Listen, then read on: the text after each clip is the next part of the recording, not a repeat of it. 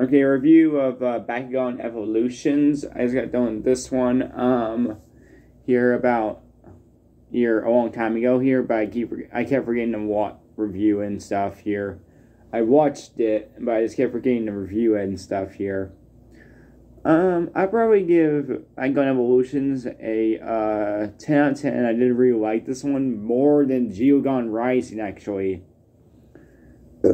Here. Yeah, I liked this one more than Bakugan Rising here. Basically. There's 3 evolutions that Drago has in this series. There's the strike mode, and then speed mode, and then the new thing that replaces Battle Gear, which is called Nano Gear. Here. And also the new thing that replace Bakugan Fusion is called Bakugan Nanos here. Here, where you can where you have a little metal Bakugan that can just pop off, that can just pop off your Bakugan basically here in the game.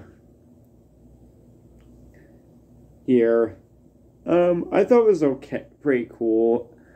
Here, the only 2 things that I didn't like about was the villain in the series here, about the elemental energy and stuff.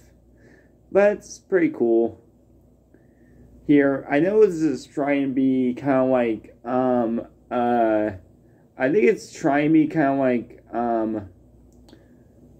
New Destroya. No, it's not New Destroya.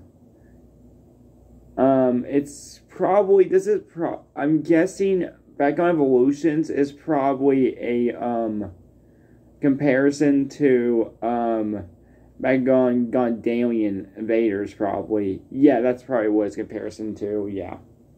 That's what Bakugan Evolutions is probably comparison to here, because it has male Bakugan and everything, so yeah, I'm pretty sure it's probably compared to that, probably. Here, a 10 out of 10, comment, 2, and subscribe, maybe, peace.